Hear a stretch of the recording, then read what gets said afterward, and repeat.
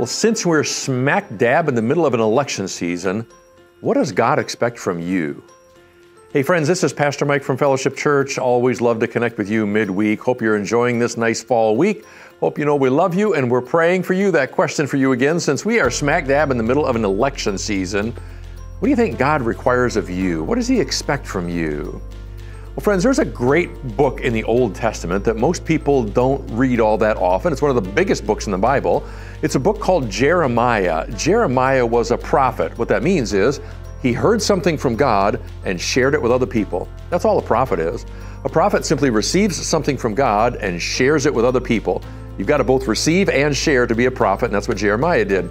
Jeremiah was one of the longest living prophets we have in the Bible. He prophesied or spoke for over 40 years. That was a total of 5 kings who served as the leaders of Israel while he was a prophet. So he was kind of like an old-time Billy Graham or something there. And at the end of Jeremiah's time, God gave him a pretty powerful lesson. You see, Israel had been under some attack by a nation called Babylon, and Babylon was the bully on the block, and eventually Babylon just attacked Israel and wiped them off the map. And everyone in Israel, including Jeremiah, was carted off to Babylon and was forced to live in the city. Imagine people in Ukraine today being carried off into Russia and being forced to live in Moscow. Same scenario. And people were saying of Jeremiah, well, Jeremiah, you're this really smart prophet. What are we supposed to do now? Do you have something from God for us now? And Jeremiah's response must have really shocked them. And I know they didn't like it a whole lot.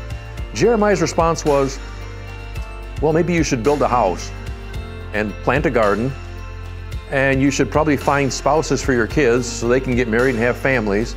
And oh, don't forget, I want you to pray over the city.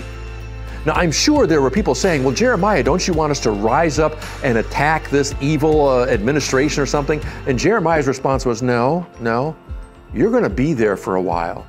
You might as well settle in, work towards the peace and prosperity of the city. Those are the 2 words he used.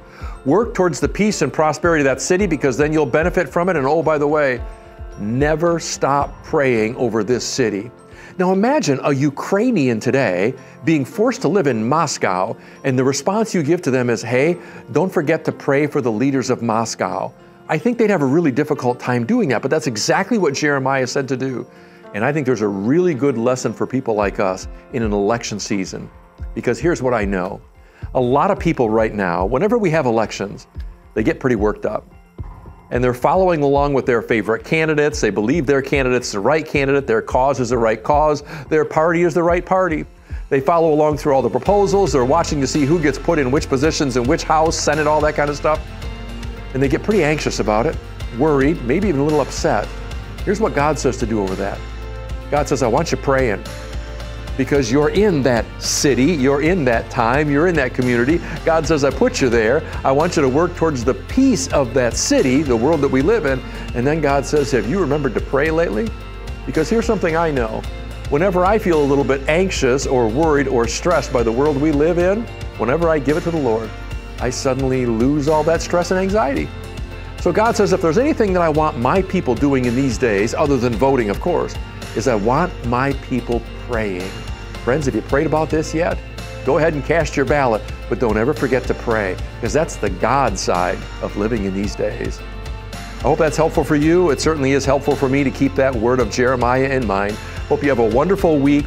Hope you're taking care of yourself. Know that we love you and we're praying for you. God bless. Bye-bye.